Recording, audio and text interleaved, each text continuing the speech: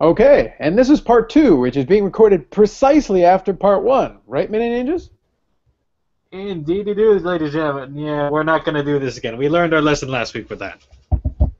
Last week, what do you mean? We're shooting this exactly after the last one. We look exactly the same.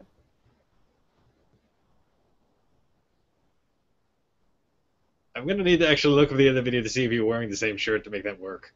Absolutely not. That's the whole point. So, Okay. welcome back. We're doing part two. Where, as we said, we wanted to put the two pieces together. So, we've covered volume one. We've gotten the bride all the way to the part where she's killed effectively two people on her list. That leaves three more people for killing. And then the namesake, finishing off with the namesake of the movie, Bill. So, Manyninjas, thoughts on Kill Bill Volume 2? All right. Well, as you can see, we still have our copy of Kill Bill Volume 1 here. And number 2, New Jacket. As for the thoughts, the non-spoiling thoughts of the film, remember how we said that it felt incomplete within the first bit, how it was set up there? Honestly, if this were a standalone thing on its own, even more so, emphasized. Because a lot of it literally depends on knowledge of what happened in the first part of the film, or of the overall film, in order to get what's going on in the second one. And realistically, no, there were actually really only, if I'm thinking correctly, only two people left on the list other than Bill. So, for the most part, realistically, it was a whole 2+ hours spent on killing 3 people. Yeah. Yeah, this definitely needs the first part of the film in order to make any sense. And to really get anywhere. And to really invest you in the film. Because it took quite a bit of time in order to get those 3 kills, I'm going to be honest there. Indeed. Now, I am going to make a point about this. Still sticking away from the spoiler. We will discuss what actually happens in a second. But, just to make a point, we did state when we were watching the first one that it did feel incomplete. That's true. But also, we did also point out that, a lot of exposition was left out. Well, in part two, you got the exposition. You got a crap load of exposition. You got the background of how we ended up where we ended up. You got the background of a couple more things involving the characters. You got a lot more explanation to how the bride knows a lot of the things she knows, how she ended up where she ended up. But in much the same way, I use the example of a couple of the last Daniel Craig Bonds, where two of the movies didn't operate very well individually, but then put together as almost like a collective, it actually comes off a lot better. It actually makes a lot more sense as a pair. Well, in the same way as the first one felt incomplete without the stuff we get in the second one, if you had just watched the second one standalone, you'd be missing out on a lot. But also, to be honest, the second movie by itself isn't really that good. If you broke them up and we forced you to just watch one half of it, Volume 1 is actually a lot more fun to watch overall. Volume 2 is where we explain a lot, fill in a lot of the gaps, make it a complete story, and give us the ending. But as a standalone story in and of itself, it's actually not. It's actually the weaker of the two halves for me, anyway. Just speaking for myself. All right, I believe we're done the non-spoiler part at this point. Go for it. All right. I'm not sure it's the weaker part in your opinion. I would actually go as far to say it's the weaker part in fact. Because quite frankly, you need to see a bit what's going on in the first one in order to make this thing make some damn sense. Because it's like the exposition that they included in all this film to explain exactly how well the bride had been, and technically how the first bit of the movie started there was effectively to compensate for the utter lack of exposition that occurred in the first movie whatsoever. Or very little, I should really say, if we're going to be honest there. But of course, when it goes back to the present day, there really isn't a hell of a lot going on in the present day. Even the actual fights with the remaining people on the list are fairly short. Technically, she doesn't actually kill one of them. One of the other treacherous, I think it's Deadly Vipers is the name of the assassin group. Yeah, I think it's like Deadly Viper Assassination Squad or something along those lines. It's a very long title. Yeah. It's only mentioned once or twice, and to be honest, I think it's only said once, and I think it's shown on the screen once. Yeah. Well, effectively, everyone that's on this, everyone but Bill has a direct snake name, snake code name, and Bill is referred to as Snake Charmer. Is So Cottonmouth a snake? yeah, Really? everyone, if you take a look at it, everyone is based or is named after some type of snake. That was the whole point of the fighting viper or the deadly viper's name. Everyone What was except for Bud's name? Bill. Hmm? What was Bud's name? Bud's name was Sidewinder. That's a snake too? Yes, I believe so. I Oh, recall hearing of a snake by that name. I didn't know. Well, there you go. Yeah, literally every one was, except for Bill, Snake Charmer was named after a snake of some sort. So Sidewinder, aka Bud, doesn't even die by the bride's hand. Dude, no, stop right there. Stop it. We already went by the spoilers. No, no, no. The spoiler isn't the part that I'm doing. It's like we're gonna get to all that. Yeah. But let's go a little chronological, if I may. Let us start. Let me start us off, and then we'll get where you're gonna go. All right.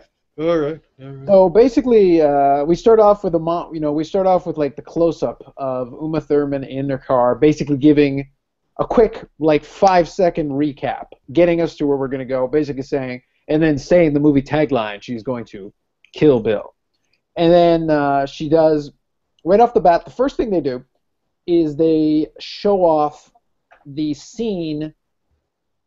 They give us more from the wedding chapel, when she was getting married to this other guy, and then explains that it actually wasn't the ceremony itself, but the rehearsal. And the rehearsal is where Bill shows up. Bill and Kiddo, which is the last name of the bride. So in the second half, we get her name. So he ends up talking to her, and she's surprised to see him in a way. And they end up talking to each other, and she's trying to see if she can get, Bill to play along with what they're doing. And Bill acts like he's playing along, whatever. They share some niceties. And then in the end, they pan back to where you see the assassination squad go into the chapel and then open fire on everybody, which which fills in the gaps for what exactly happened leading up to the moment where Bill shoots the bride in the head, starting off the whole chain of events. So that's where we're at. We fast forward over now. We have a chance to see Bud, Bill's brother, one of the members of the assassination squad. Bud hasn't exactly kept up his whatever skills he hadn't exactly kept up.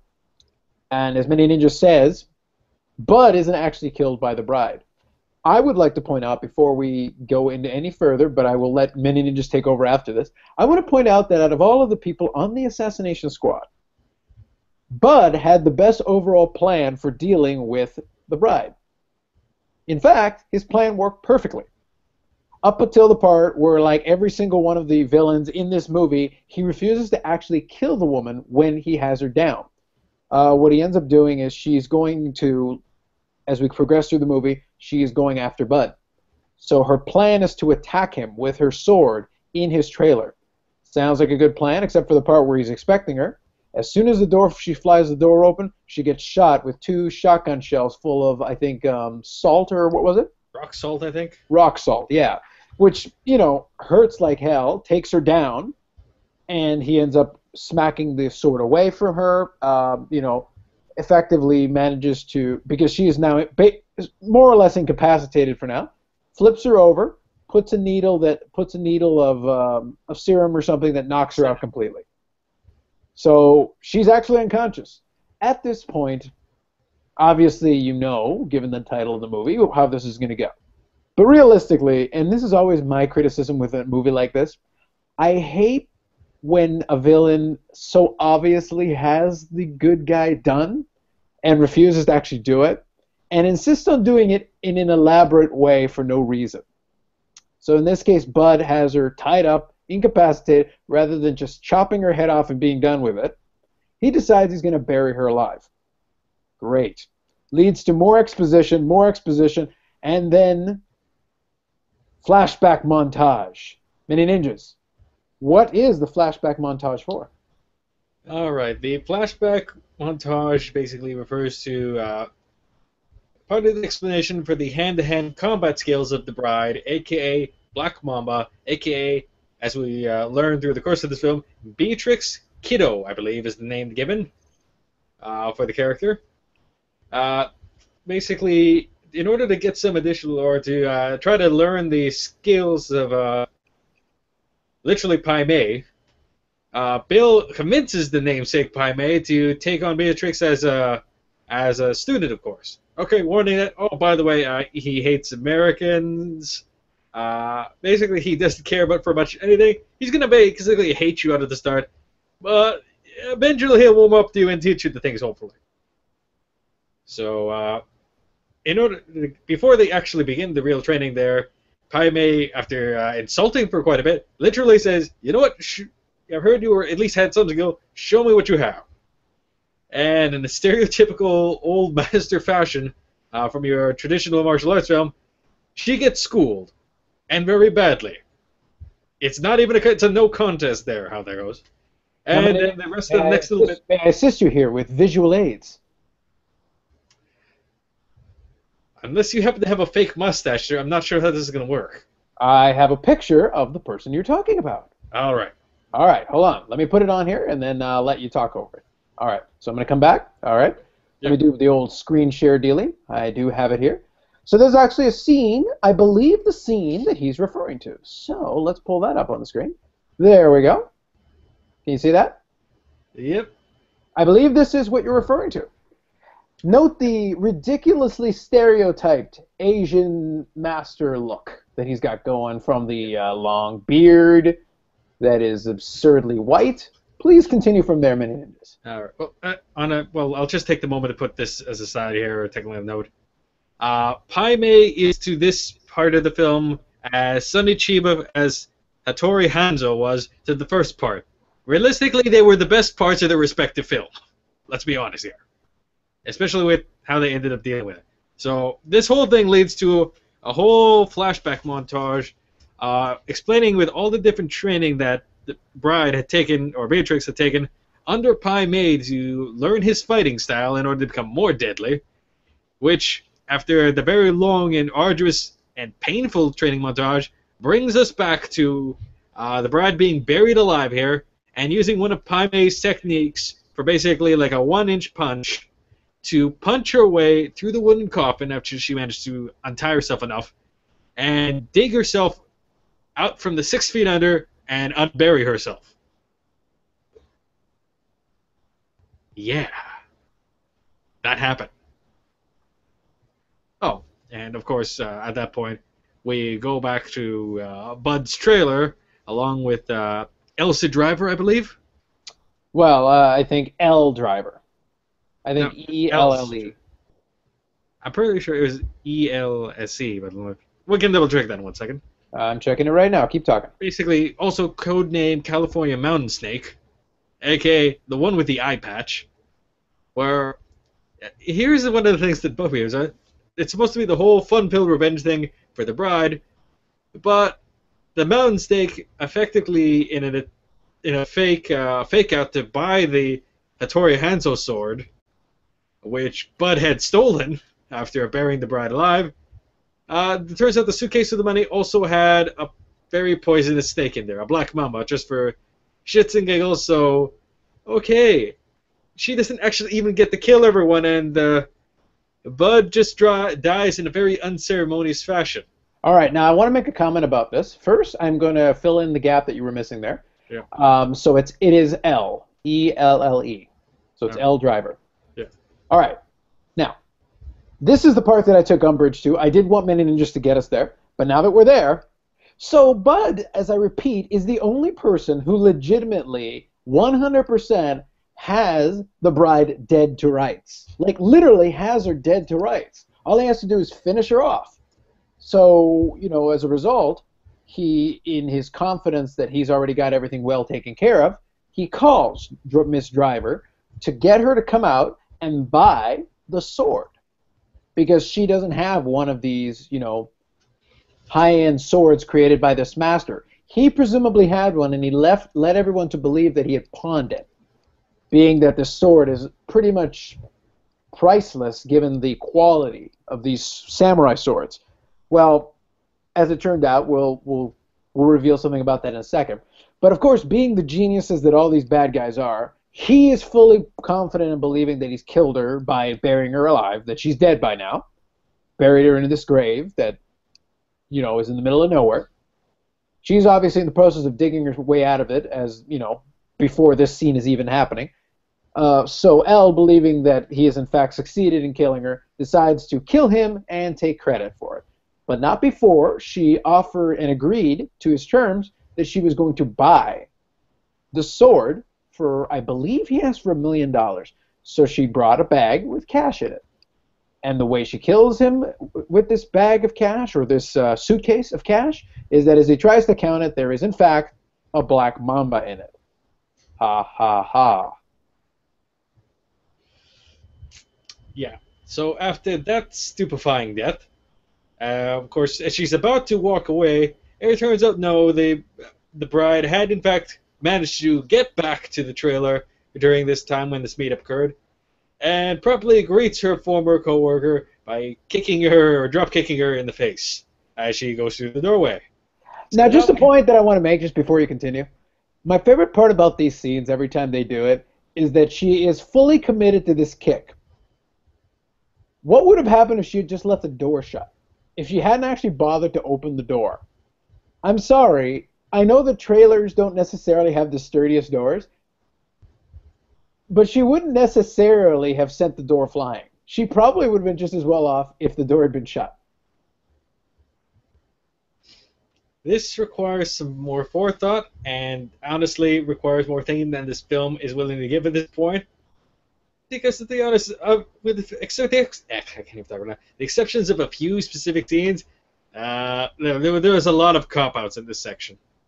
So, hey, convenient scripting. Hooray. All right. So, dropkick occurred.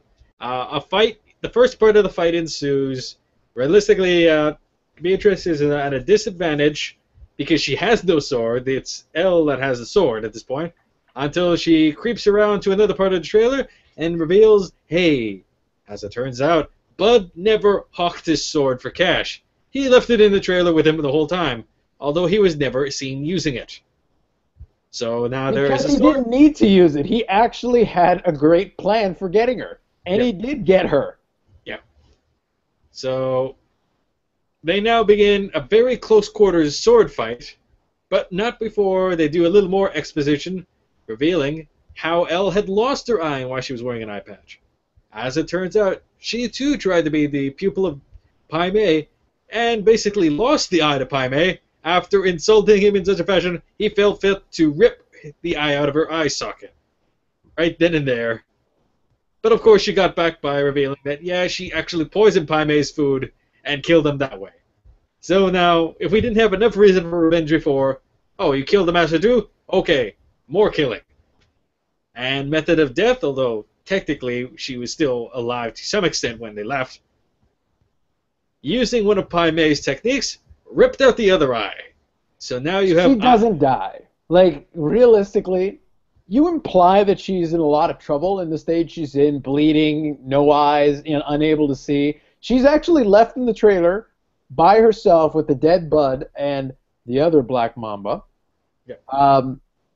In effect, with no eyes, and her eye got squashed. But other than that, Elle Driver is actually presumably alive when the movie ends. It's implied that the Black Mamba would have eventually got her, but of course it was never clearly written in case they needed to do something later, I suppose. Yes, because it's going to be a great fight scene with her and no eyes. There are lots of martial arts films starring blind swordsmen, boxers, so on and so forth. And most of them look like Pai Mei. Or bold monks. One or the other. So which one does Elle Driver look like to you? Like the one that died in the trailer. That's the one. All right, go on. Please continue. Yeah. All right, so now we have one guaranteed death in the trailer, one most likely death in the trailer. Let's be honest, she's not going to show up. So really, now we have Bud. or not Bud. We have Bill as the last target. All right, hold on. Before we go, let's not leave Bud. I'm gonna stand up for Bud on this. I think Bud got screwed in this deal. It's like, number one, he was the only one who actually had a good plan for taking out the bride. Unfortunately, he made the mistake that everyone in this movie makes. Good old-fashioned hubris plays into this movie a lot. Everyone who lets other people live pays the price for it. Like, it's very unfortunate, actually, and I think that Bud got screwed in this deal. Because in the end, he was killed with a friggin' snake. And why?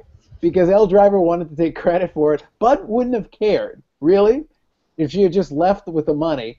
And then we probably could have gotten a fight scene with Bud, or of some sort, but no. Instead, he gets offed by one of the other bad guys. So in effect, the bad guys are so stupid, they kill each other to make her job even easier. In fact, they kill off the only one who actually had the closest opportunity to actually kill her.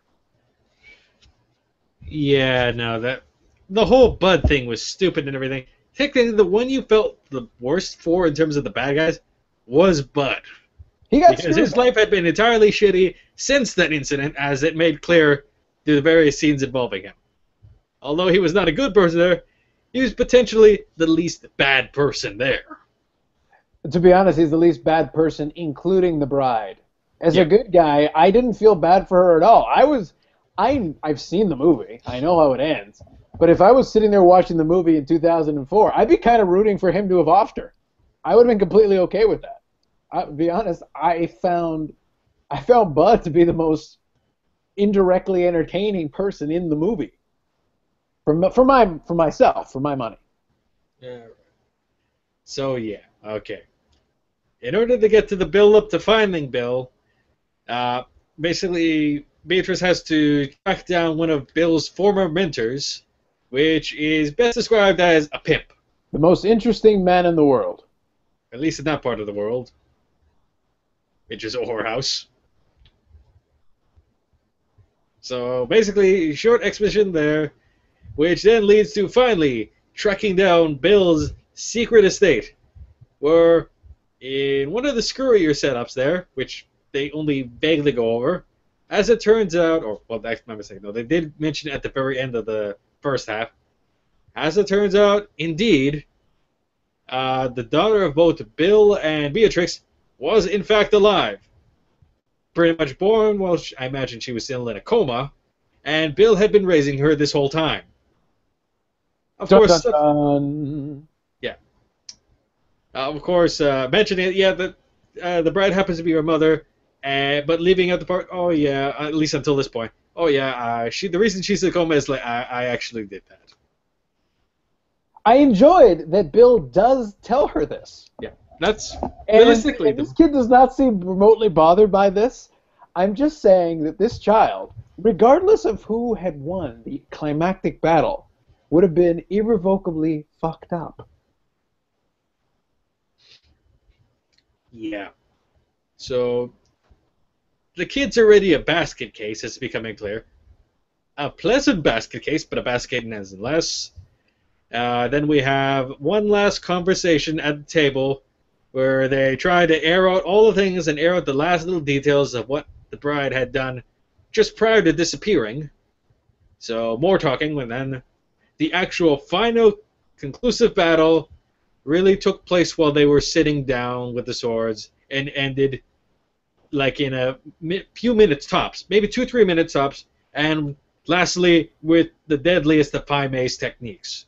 You're talking about the actual final battle. Yeah, the actual final battle. If that took 2 minutes, I would be shocked. It probably took longer. Like, I'm going to come back here.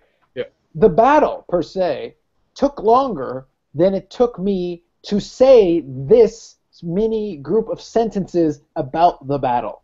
And it also took longer for them to talk after the battle was in effect over. Yeah, well, we're saying it was a non-battle. After all the build-up to Bill died in basically no time flat. And we saw more Bill, or the only way to really extend Bill to any real presence is maybe a little scene before with Bud and his appearance in the credits where he is lying down on the ground dead. Which, by the way, was a nice touch. Also, I would like to point out Bill had the legitimate opportunity.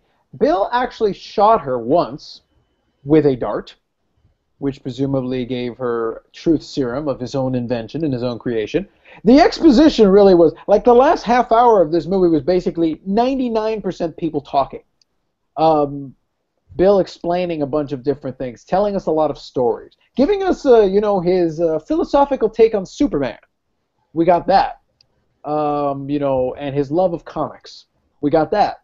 And we also got the fact that he was such a great shot that he was able to shoot to prevent Beatrix Kiddo from getting at his other sword. Once again, has the full ability to kill her. In fact, not only does he have the ability to kill her, he almost shoots her. He has the gun in a holster to his side, and when he hits her with the tranquilizer dart, obviously, well, the dart with truth serum, obviously he is perfectly capable of shooting her. He is a good enough shot that he could have literally shot her a dozen times during the course of this final conversation and just been done with it. And also after he is, defeated. And when we say defeated, he is defeated using the technique. The I can't remember the damn name of it. It's like the five-finger strike exploding heart technique, something like that. Yeah, it was this elaborate thing that was effectively, yes, that it would kill somebody within a few moments after they get up to walk away from you. This whole elaborate thing, which is all wonderful and great. Again, he's sitting in the chair when she applies this technique, and they're able to have a lovely conversation. It's very emotional. It's truly a scene. Again, he still could shoot her. I just like to point out he still could have shot her. He still has the gun in his holster when they're sitting there talking. He could just pull the gun out and shoot her. And effectively, the only explanation given for that one is if he did that, there would be no one left to raise BB. So that's the only reason he Who doesn't do that. cares? You're already going to be dead anyway. You're going to be dead within seconds of getting up and starting to walk away. Effectively, the way the only logical, semi-logical explanation behind this is the winner got to keep the kid, and the loser died. That's the only semi-sensible thing. And this movie, especially on its own context, is stupid. We've seen a lot of stupid films here, ladies and gentlemen. This is stupid. In fact, this is so stupid, I'd say Seagal probably was asked to work on the film and is like, you know what, no. This film is too bullshit for even me. You want to know, I think the problem is here, and this is where we have a little bit of fun. This is a fun movie if you take it as a whole. It's actually, it's very stylistic. It's very interesting. It's very visually, intriguing. The music in it is great. The way it's directed, the style is very engaging. And the fight scenes that you did have, what there were of them, were pretty good. Some of them really short, and some of them kind of anticlimactic. They did a good job developing some character. Like, the characters had character. But you killed off the most interesting character for me of the bad guys in a kind of a dumb way. Your main character, I don't really care about her, to be honest. I don't care if she wins. I don't feel like, all is right in the world, the good guy won. No, not really. Mind you, I tend to veer more towards the bad guys myself. I prefer them. But in this instance, your good guy is sort of a bad guy anyway. Bill actually makes this point during this long speech. He's basically saying, you're a killer. Doesn't matter how you cover it up. That was actually the point of his whole superhero monologue, his whole bit there.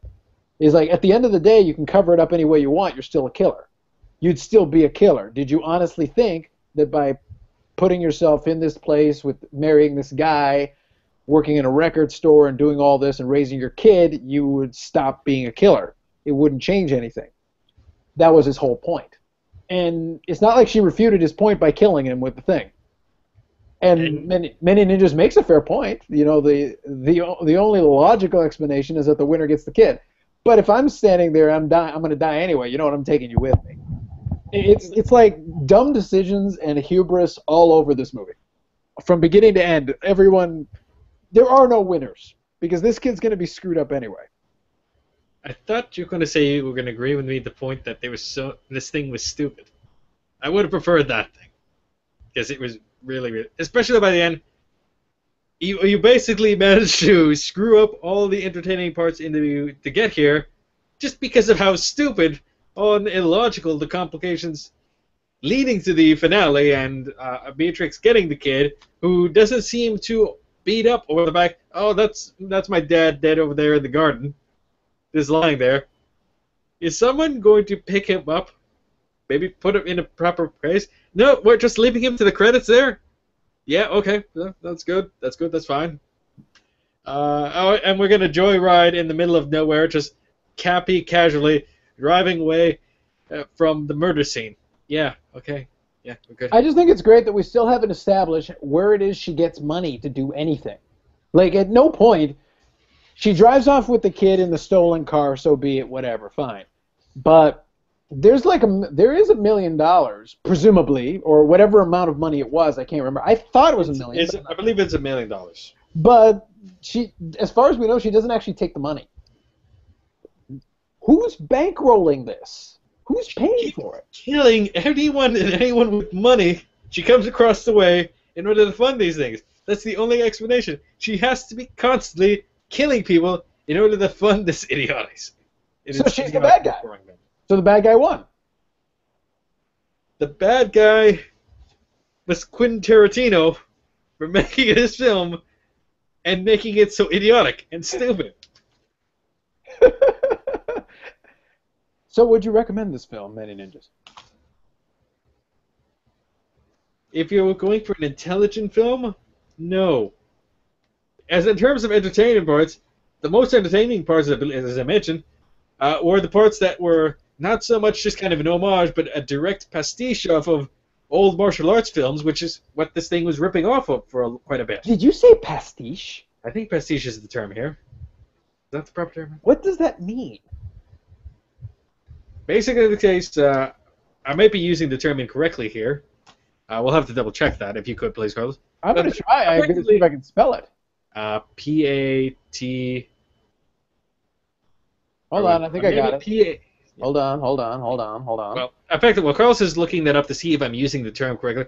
The thing is, the things which were homages to the general martial arts and other films, this thing was clearly referring to, were okay, but the parts where it was directly ripping elements off, like Sonya Chiba's involvement as Hattori Hanzo, and the general setup there of the old master there, and Pai Mei as a whole, because everything Pai Mei did and acted as is straight out of old martial arts films. All right, hold on. Those were arguably the best parts of the film. And all the most right, man, just hold on. All right. Here it is. I have it for you. Right. The Merriam-Webster's dictionary says pastiche, P-A-S-T-I-C-H-E, something, such as a piece of writing, music, etc., that imitates the style of someone or something else. So it looks like, in fact, you did use the word pastiche correct. And now all of you know. All right. Just generally, the parts which were most deliberately taken off of other sources, just because they were done the most coherent, because they were so heavily referencing other stuff, probably were the cleanest parts of the film.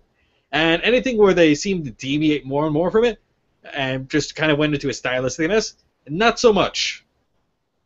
And why all the talking? You were offering rip-roaring revenge, the whole thing, and you literally used it in the first few sentences of Volume 2, and you barely give us what you offer. There's almost no revenge to be had there. And it's so long and drawn out, and the actual revenge parts are so damn short, you just wash the whole damn thing away. And how does the bride keep funding this thing? By killing, indiscriminate killing of anyone and everyone she comes across, obviously to steal a few extra bucks to continue this very thing. What happened to the driver that drove them off of Bill's estate? You don't see him anymore. Why? Because he's dead. That's the only explanation. Because he was a witness. It's like, why is my boss over there? There's a very good explanation for that. Hattori Hanzo's sword. You just killed me in front of your daughter. She's probably used to it at this point. Yay! You are a screwed up kid. I enjoyed watching his eyes bulge as he explained several elements of this. It's 100% true. And if you look, like, my face is a little bit red because I've been kind of laughing in the background, to be honest. Look, bottom line, this movie is enjoyable in a certain degree. But you basically have to turn your brain off because some of it really is stupid shit, and it is style over substance. Impressive style, interesting style, watchable style, definitely. But style over substance, 100%. A lot of talking, very little happening, especially for the second half. A whack of talking. Like you're having this explained to you. The whole Superman analogy, the whole comic book tangent, the whole bit. David Carradine actually was quite entertaining and engaging in this movie. He really was very interesting as a character. So, in that sense, Quentin Tarantino did a great job taking a great actor, giving him some interesting things to say, and doing it. But even, like, throughout the movie, almost everyone gets an opportunity to have, like, a mini speech. Elle Driver there. When she's killing Bud, she doesn't just, leave the booby trap of the snake inside the suitcase. He opens it, he gets bitten, and now he's slowly being killed by poison. Since he's being slowly killed by poison within the next couple of minutes, she gets to have this drawn-out speech where she explains why the venom is killing him, how the venom is killing him, what you have to do in order to save yourself from the venom is killing him, even though he is presumably paralyzed from the venom and is going to die soon anyway. So we're trying to establish that they're all bad guys, but she's really, really bad because she killed her fellow bad guy to take credit for something he wouldn't have cared one way or the other. He just wanted his money. And in doing it also, she was going to take the money, steal the sword, take credit for the killing, and then, basically let him die in the slowest possible way. Why? Because she's a bad guy and she's greedy. So then she gets hers when the bride shows up. Okay. Because they're collectively tools. A lot of them are tools. And idiots. And then Bill has like an infinite number of opportunities to either kill her. They could have killed her when she was in the coma. Didn't do it. They could have killed, Bud had the opportunity to kill her. He had executed the best overall strategy because in effect, she wasn't even able to touch him. In fact, she never was able to lay a hand on him at any point during this movie. She actually wasn't able to get him in any way, shape, or form, not even land a punch, a kick, nothing. All she managed to do was to spit blood on him. This will teach you, I will spit my own blood because I'm bleeding, but I will spit it upon you. That's because that's all she was left able to do. Which means he did his job properly, outside of finishing her off. Yeah. So you know what? Good on you, Bud. This movie's dedicated to you. You were better than this, buddy. You were better than this. Yeah, I think we're basically done with this film series. Oh yeah, no, we're done with this pair. I think all that's really left is shameless plugging, and you can certainly do that while telling everyone how soon you'll be getting your iPhone 6 and Apple Watch. We're going to be using the iPhone 6 and Apple Watch as bait for people, so that when they try to grab it, we pull them up in a tiny net. It has to be a tiny net. We take their funds, and then we will use their funds to do something that is a much better venture. Manyninjas Puppet Theater. I have many puppet theaters. We're going to have that here. Gonna take my chair over here. Gonna set up some lighting there. Some lighting right behind the camera thing. Set up the booth here, and then we'll have it. So I can do my puppet demonstrations of the things going on in these mostly idiotic films we end up talking about. I think we could do a series on Steven Seagal puppet films. That could be a good place to start. I don't know if that's encouraging or discouraging. Think about it, folks. Steven Seagal puppetry.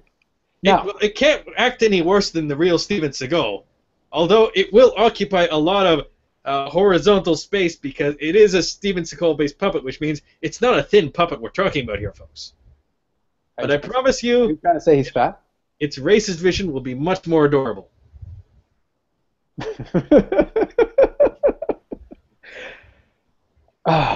Okay, so let's give the final verdict. The final verdict, I will say for myself, speaking for my end of it. It is entertaining, it is stylistic, it is style over substance, it is stupid as hell. It really is. However, if you can get the 2-pack there relatively inexpensive, which you can, it's worth a watch.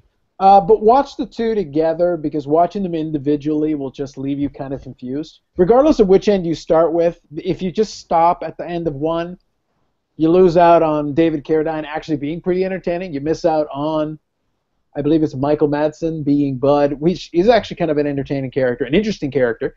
And if you just get two, then you'll have no idea what the fuck's going on anyway. And then you'll get also you'll miss out on the cool action sequences of one and a couple of entertaining characters in number two.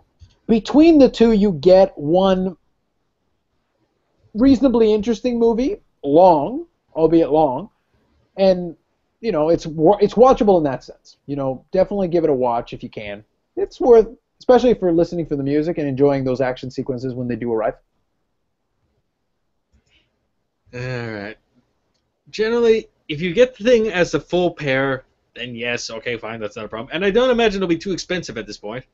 But you're going to need to turn your brain off for a bit, especially with some of the bits, the exposition and such, and the excessive talking, especially in number two, because there's a lot of stupid things in the Cars of the film.